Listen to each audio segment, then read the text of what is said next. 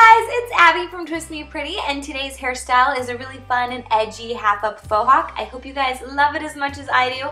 I'll be using my laced hair extensions. I will leave the link to the ones I have in the description box, and let's get started.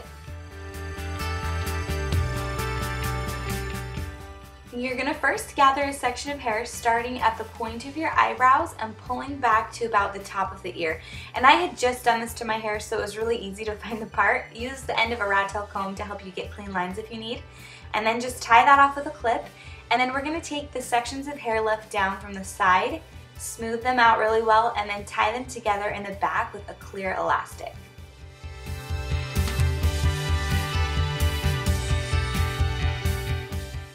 Now I'm just going to layer in some of the single extension clips so that the braid is really thick and long.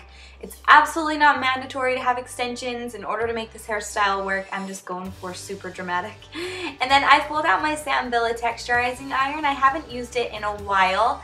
I thought it adds some cool texture though, so if you have like a crimper or something, go ahead and use it on this hairstyle. But again, it's not necessary to make the hairstyle work.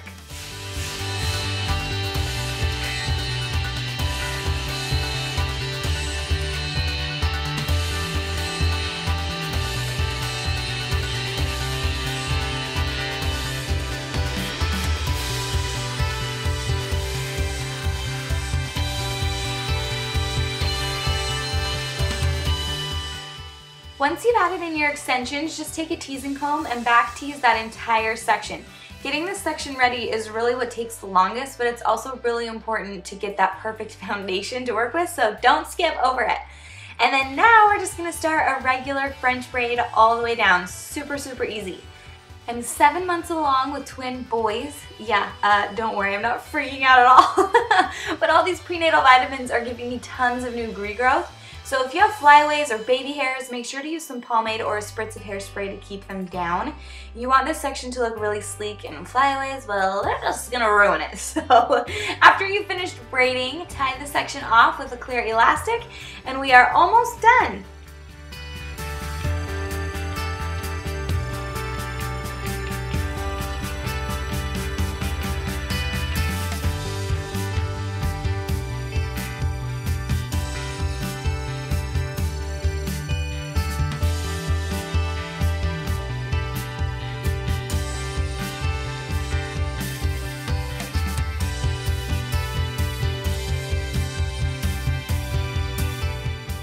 And now for the fun part. We're just going to tug and pull on the French braid to make it more voluminous.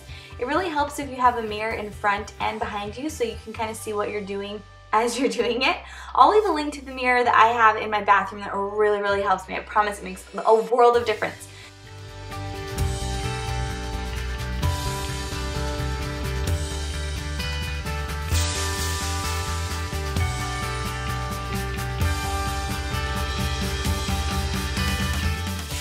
And the finished look! Give it a thumbs up if you think it's pretty much awesome, and let me know in the comments where you'd wear it or any other styles you would like to see. Okay, I just love you guys so much, and hopefully we can squeeze in another few videos before these babies are born. I love you guys. Bye!